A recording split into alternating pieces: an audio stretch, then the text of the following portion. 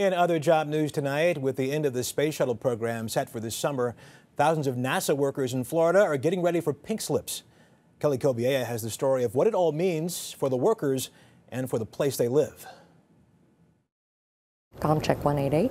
With the launch of Shuttle Atlantis just 3 weeks away, One sample per Barbara second. Kennedy is focused, and not just at the job at hand. And those commands are off at this time.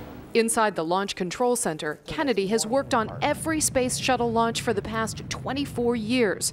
But once this mission ends, so does her job with United Space Alliance, NASA's biggest contractor. Here's the letter. It's the pink slip, and it's not pink. Barbara is a single mom with a son heading off to college. On July 22nd, she'll be unemployed.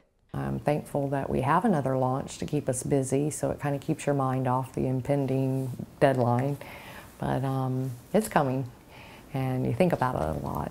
2,300 shuttle workers will lose their jobs in July, on top of 4,300 who already have.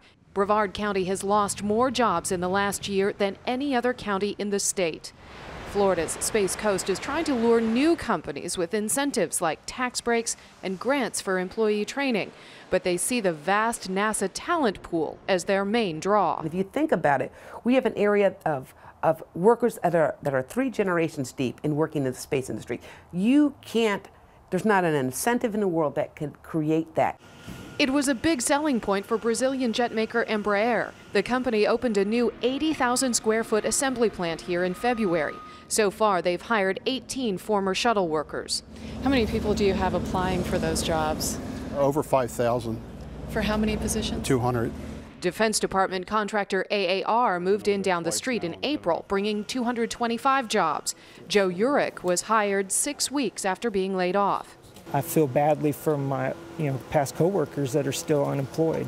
It's hard to see them struggle at the same time while I'm being able to maintain. Barbara Kennedy spends all of her spare time at job fairs and networking meetings. She's selling her house, downsizing, and sending out resumes. There's good days and there's bad days, and gee, what am I going to do? And it's uncertain. You do get a little nervous about that, but I think I never give up. Just never give up.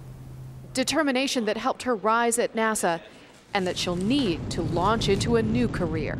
Kelly Cobiella, CBS News, Kennedy Space Center, Florida.